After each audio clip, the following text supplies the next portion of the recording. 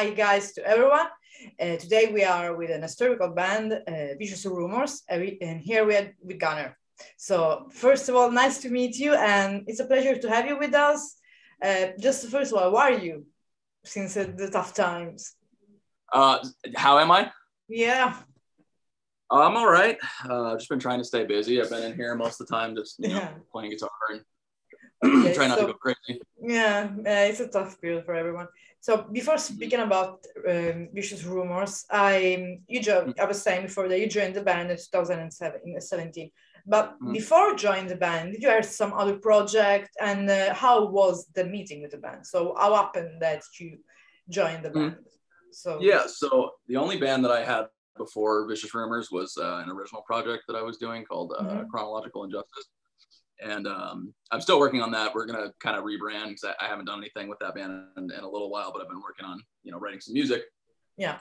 So we should hopefully be able to release something this year under a new name, new members and everything. So if any old Chronological Injustice fans are still out there, we do still exist. We're going to be debuting a new name, new music, all that, hopefully this year.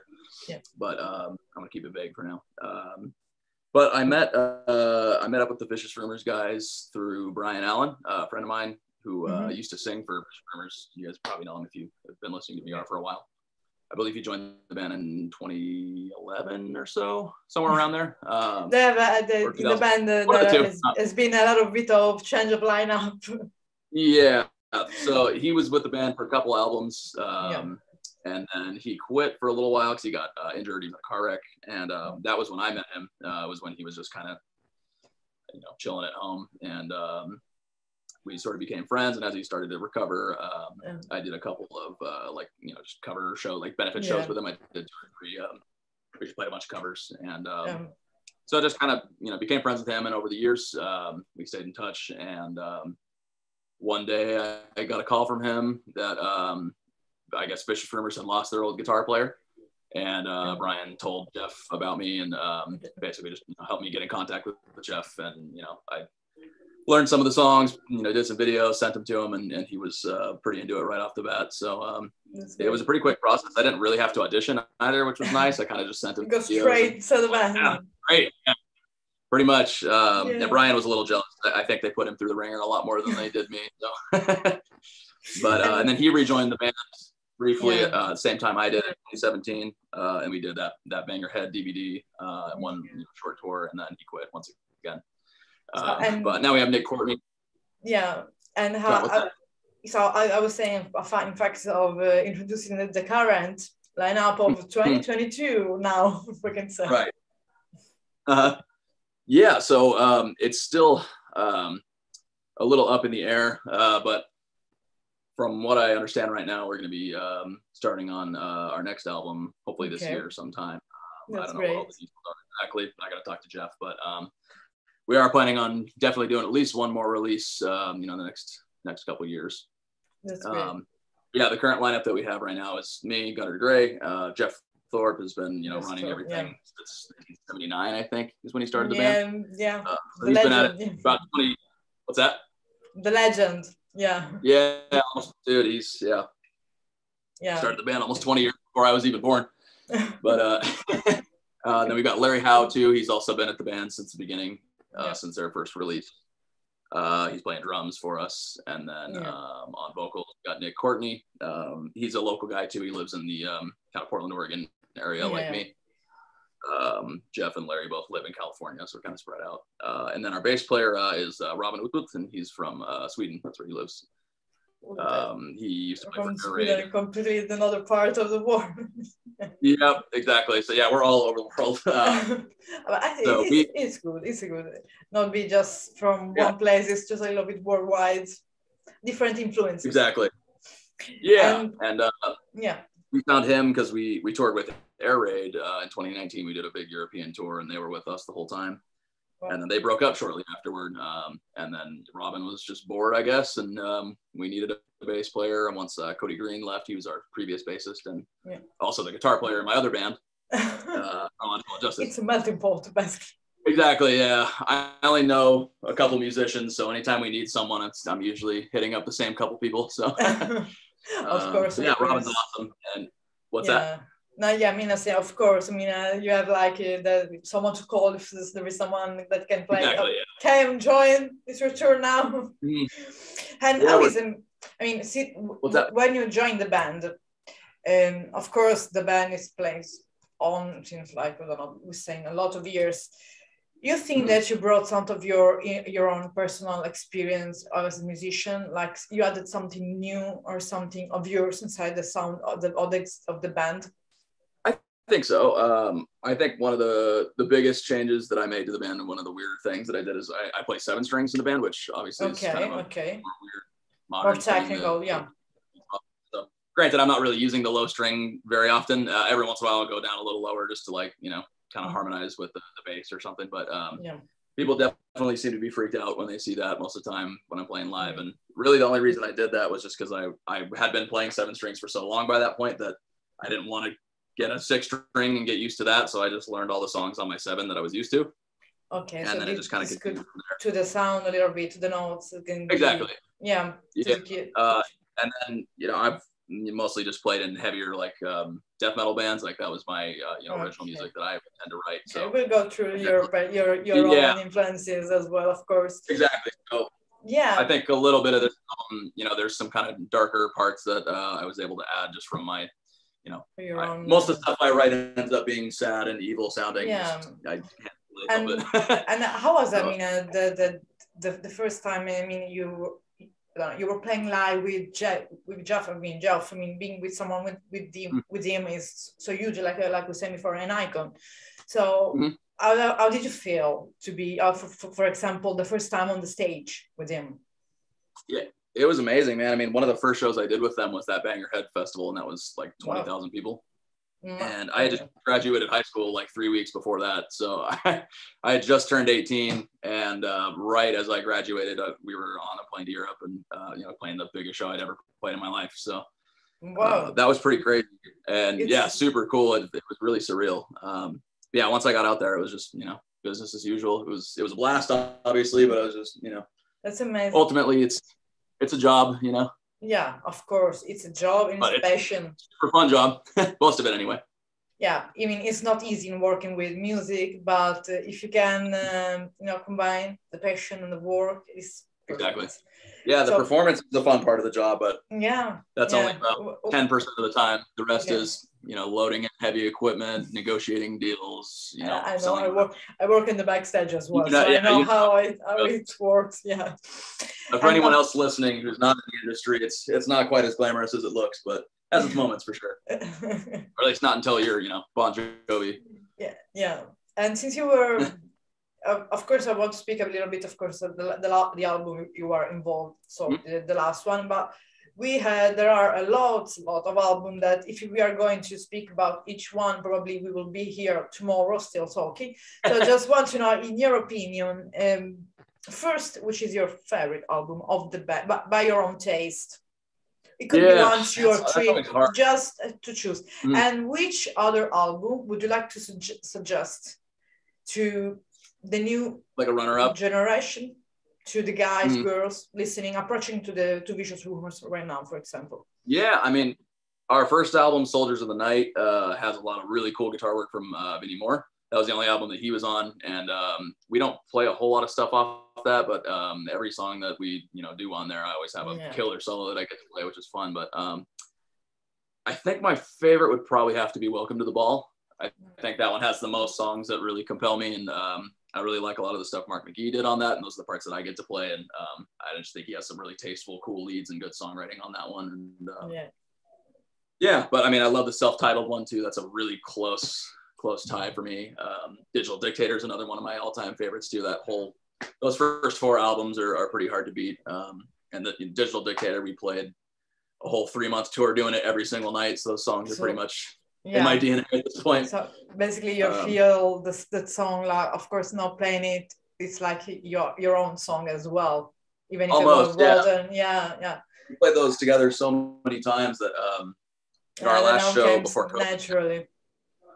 Yeah, well, I was going to say our last show in 2020, we were playing in Europe in March when COVID hit, and it ended our tour. We almost got stuck. Where were you? Yeah. Where in Europe? we flew into Germany first. We usually start in because Jeff has some family there, and he lives that part of the time as well.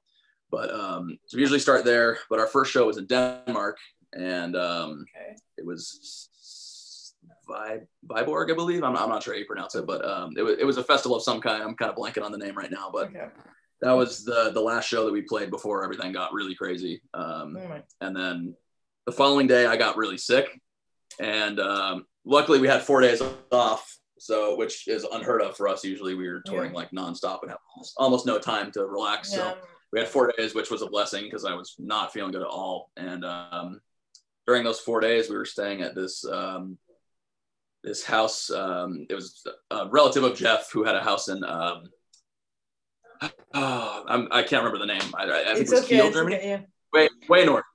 And we're kind of sort of in the middle of nowhere. And I was just really sick watching the news. And those 4 days were when COVID was like really ramping up. It was like around March 10th, probably. Yeah. Like the 14th, which was, I believe, the last day. The first lockdown. Exactly. Yeah. The day that that we were going to leave to go to our next show, the morning of was when Trump announced the travel ban. So then we were all like, shit, are we going to be able to get home? We weren't sure. How did you back home? What's that? How did you back home?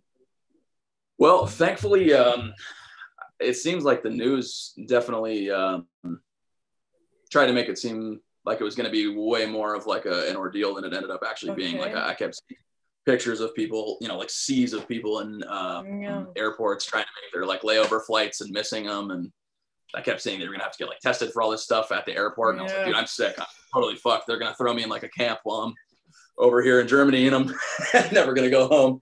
I couldn't stop coughing. Like I might have had COVID. I was never able to get tested at the time.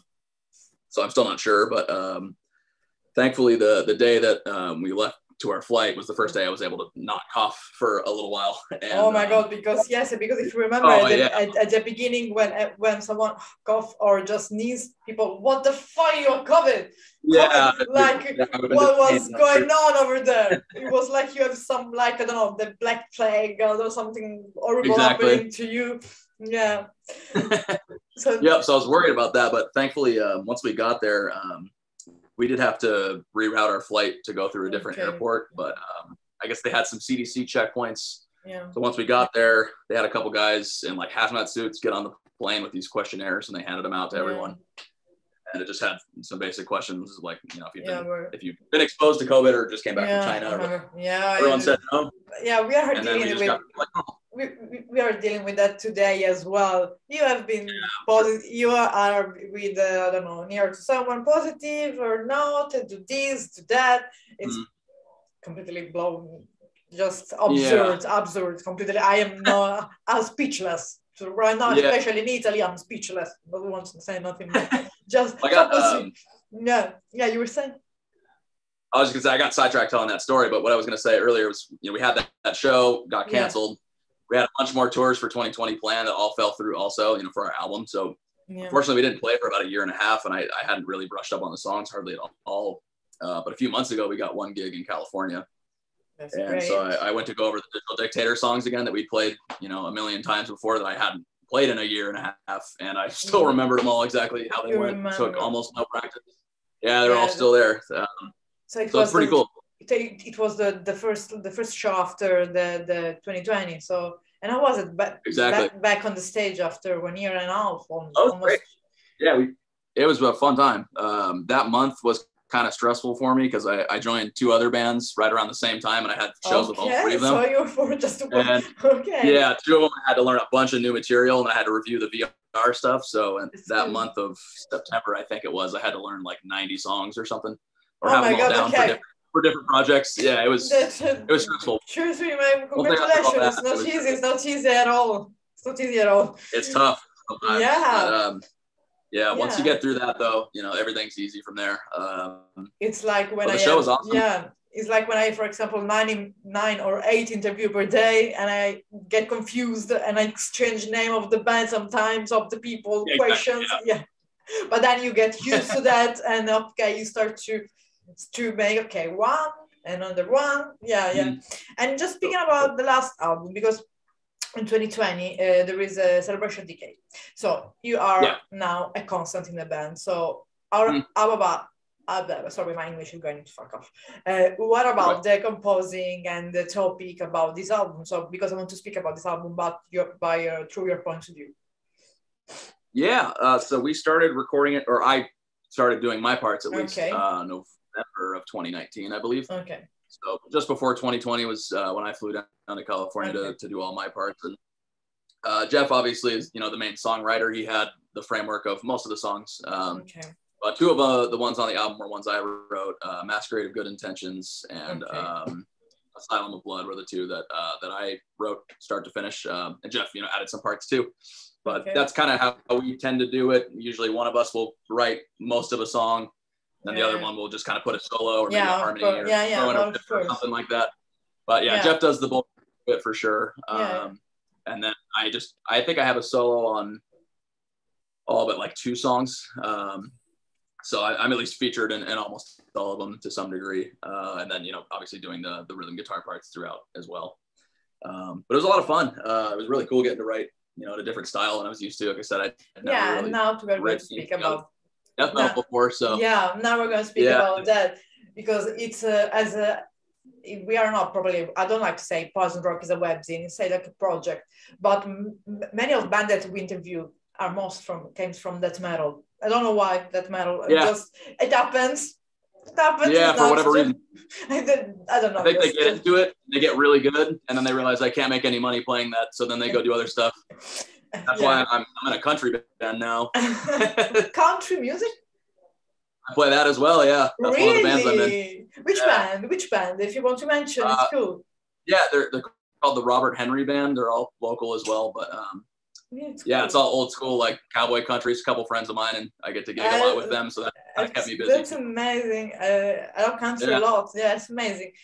And I like the old school, you know, honky tonk stuff. I think is a lot of fun. Yeah. Not a big fan of the more modern stuff usually, but and it's been fun. Speaking about that, just first I want to go as guitarist. So as a musician, which guitarist? It can be, I don't know, Guitar Hero or just, you know, Shredder, whatever, influenced your way of playing guitar? Oh man, there's a lot. I mean, I think my original one was probably Dimebag Darrell was the biggest one for me at first. I actually have a portrait of him over here. It's mounted to the wall. Okay, never mind. I was gonna pull it down, but I've had a portrait of him in my studio for probably 10 years that I found in Texas too, which is kind of funny.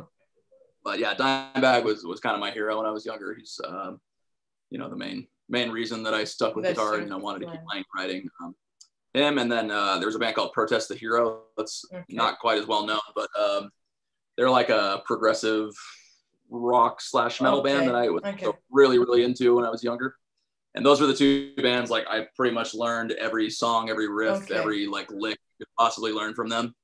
And so starting off, that definitely shaped my style more than anything else, which made for kind of a weird progressive groove metal almost kind of combo. It's weird, like a combo. One is more like I don't know, like more spontaneous. Another one is more studied, you know, more technical. Exactly. But in a combo could be. It's good. It's a technique with spontaneous, like a paradox, but basically. But, just about. Yeah, you were saying before that you were into death metal. So now I want to just, this is a tedious question. Most of musicians wants to give me when I ask these things, but you have to pick 5 albums. So just take your time that influenced you, Gunnar, as musician, as human being, especially like you as person, since you were a child till today. So just pick 5. I know. Okay. It's a tough question. But... So, I mean, I'd have to start with the Pantera album, I'd say. Okay. I'm always torn between Vulgar Display of Power and Far Beyond Driven as for my favorite. I really can't decide. One of those 2. Okay. I'll just say Vulgar Display of Power for the sake of the conversation. And then I'd have to say Fortress by Protest the Hero was the other album that I was totally obsessed with. I still have a tattered tab book that I got when I was like 10. It's like falling apart. Wow. Used to go through. So I pretty much learned. Yeah, I've had that thing forever. It's, you know, still a lot of cool stuff in there. After that, I'd say probably Autotheism by the Faceless. That's one of my favorite albums. A lot of cool. That's when I started to get more into death metal. Okay. Kind of cool, weird, jazzy stuff here and there, and that, you know, sort of expanded, you know, my way of thinking with music. Of course, it's important. I'd say Guthrie Govan's another one of my. He's probably my favorite guitar player of all time at this point. That album, Erotic Cakes, that he did, like that. Every time I'm feeling uninspired with guitar, like if I'm feeling kind of burnt out, I go listen to that and try to learn some of his stuff, and I'm immediately inspired again. Yeah. Like he's just such an insane player. Yeah. And then I think the ultimate for me now, probably my favorite band of all time these days, it would have to be Opeth. I'm a huge Opeth fan, but I didn't discover them until a couple of years ago. But once I did, like again, it completely changed the way that I approach songwriting and music, and really opened my eyes to the possibilities. I think my favorite album by them, again, it's such a toss-up, but probably either Ghost Reveries or Blackwater Park. One of the two. I feel like most Opeth fans, that's their answer. Yeah, I mean, they are. I do love them. Yeah. And if you would be, for example, I don't know, an organizer, festival planner, whatever, you can choose, I don't know, the country where settled the festival and the band. There could be nowadays band of the past, band from the last century, musician. You can be even from Mozart to, I don't know, Morbid Angel. It's up to you. You can. It's your own personal festival. You can even settle into Mars. It's up to you. So just like a lineup of my favorite bands at a festival. Yeah. Oh man. I like so many different kinds of music. That'd be definitely a weird festival, but it doesn't matter. It's your festival. You are able to decide what you want or not.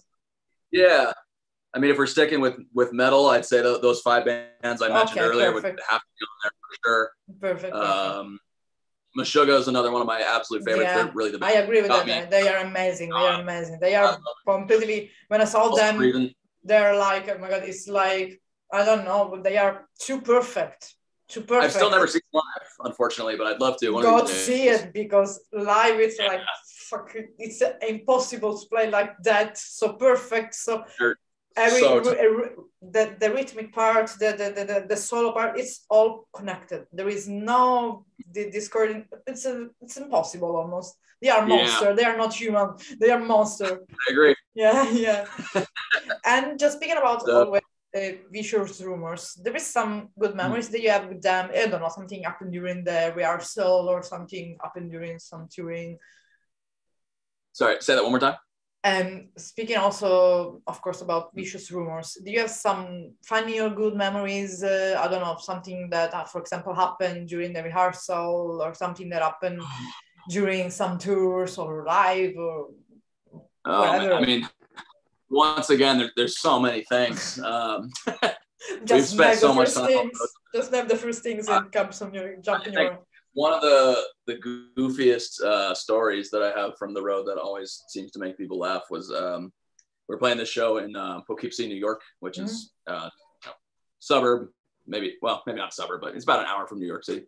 And we finished the show, and there's this fried chicken place right across the street, and I went over and got some chicken, came back to the van. I was waiting for the other guys to get back so we could go to our Airbnb. And Jeff and Cody, our old bass player, finally came back to the van.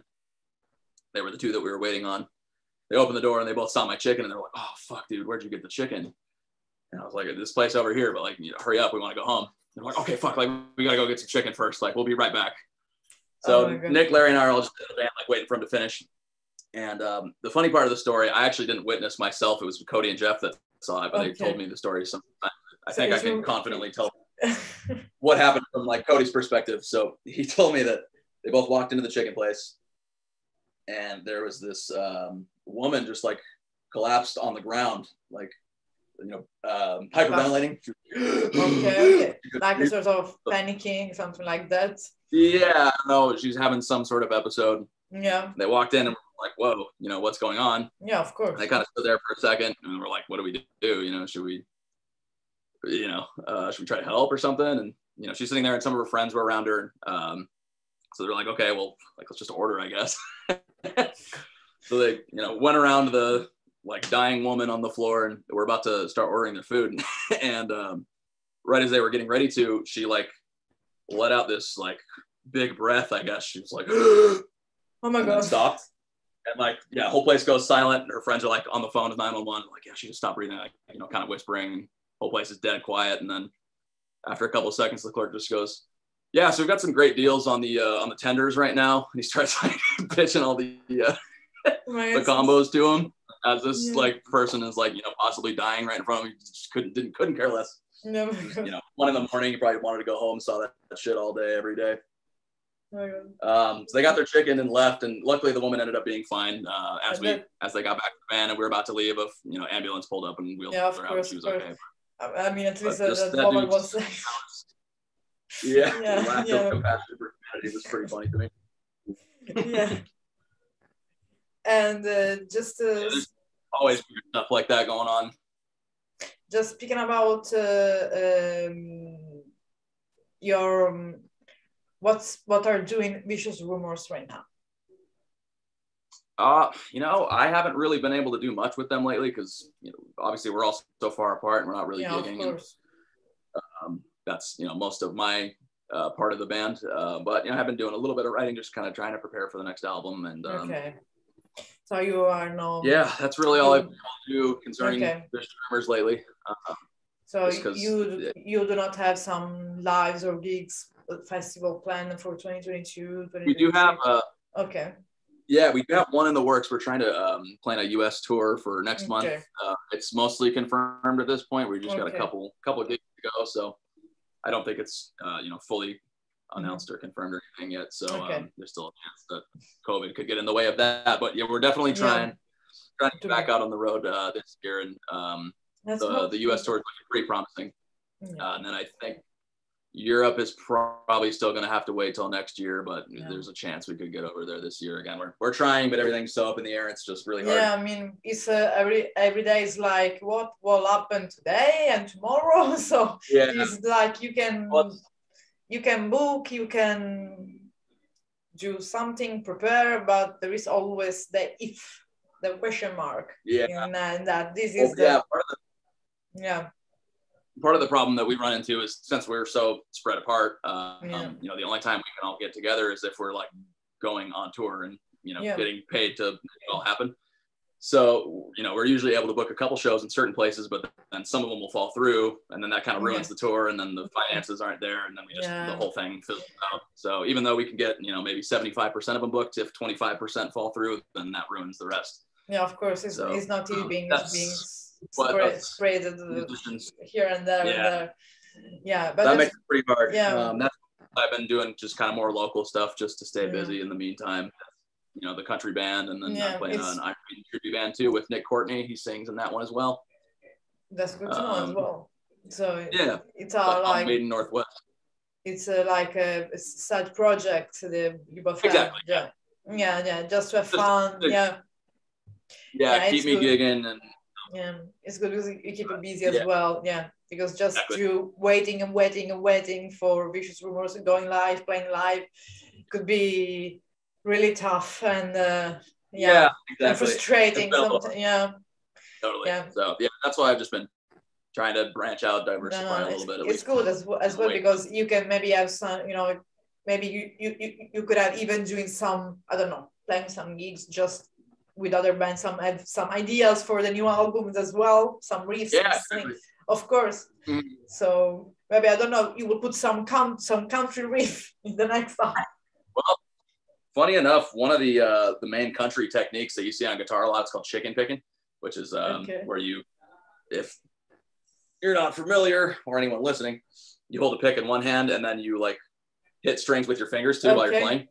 That's a common thing country players do, but it's a technique that I had to learn for the country band, and I've actually found myself using it a lot in my metal stuff too. So that's something that I might end up using in. You bring like one of the first questions I told you that you bring your own influences to the band, so you're still doing it. So another one could be in there for sure. That's great. So just before ending, if you want just to say something about to Vicious Rumors fans and all the people that are watching this interview right now, and that's it, basically. Just want to thank you guys all for sticking with us through this tough couple of years. Hope you all loved the album. I'm really bummed that we couldn't go out and play it for you when it came out, but we're hoping that we're going to be able to get out, sometime this year or next, and we're definitely going to be doing some songs off that album. So any big fans of that one, rest assured, we will still be playing it. And hopefully we'll have another killer album for you in the next year or two as well. And then we can, debut both of those around the same time, maybe. Yeah. But yeah, it's been a great time. And, I feel really blessed to be in this band, and have had, an opportunity to see so much of the world and play for so many people. It's been really awesome. So thank you all. That's all I have to say. It's an amazing man. So thank you so much, Gunnar. And I don't know, let's see if we will be possible to have a physical interview in 2023 in further years. So thank you so much. And I'll keep you posted when this interview will be live. Yep. Thank you so much. Have a good evening. Thank you, you too. Bye.